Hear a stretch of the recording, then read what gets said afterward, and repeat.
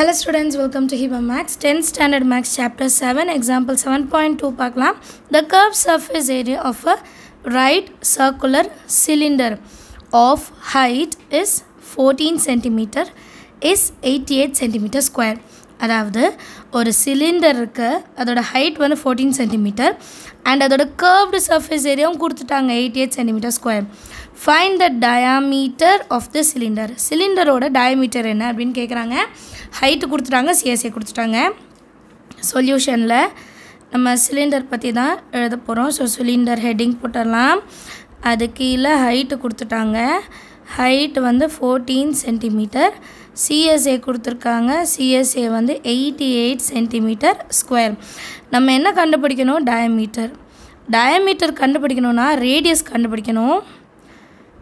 Radius into 2. Radius into 2 பண்ணால் diameter தெரிஞ்சிடும். So ரேடியஸை கண்டுபிடிச்சிட்டோன்னா into 2 பண்ணிட்டா நம்ம ஆன்சர் என்னன்னு தெரிஞ்சிடும். இப்போ சிஎஸ்ஏவோட ஃபார்முலா என்ன? 2πRH. இதான் சிஎஸ்ஏவோட formula. That is equal to எவ்வளோ கொடுத்துருக்காங்க? 88. இப்போ எனக்கு ரேடியஸ் இன்ட்டு 2 தான் வேணும் டயமீட்டருக்கு. அப்போ இந்த 2வும் 6 முன்னாடி எழுதிக்கலாம். ஏன்னா 2 இன்ட்டு ஆர்னால் டயமீட்டர் டைரெக்டாக கண்டுபிடிச்ச மாதிரி இருக்கும். இன்ட்டு பையோட வேல்யூ 22/7, ஹெச்சோட வேல்யூ எவ்வளோ? 14 இஸ் ஈக்குவல் டு 88.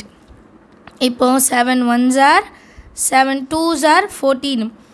அடுத்த லைனில் இந்த 2r மட்டும் நம்ம அப்படியே வச்சுக்க போகிறோம். அது எதுவுமே செய்ய போகிறதில்ல. 2 இன்ட்டு ஆர் அப்படியே இருக்கட்டும். ஈக்குவல்ட்டுக்கு அப்புறம் 88. மேலே இருக்க 22வும் 2வும் கீழே வந்துடணும். 22 இன்ட்டு 2. சரியா?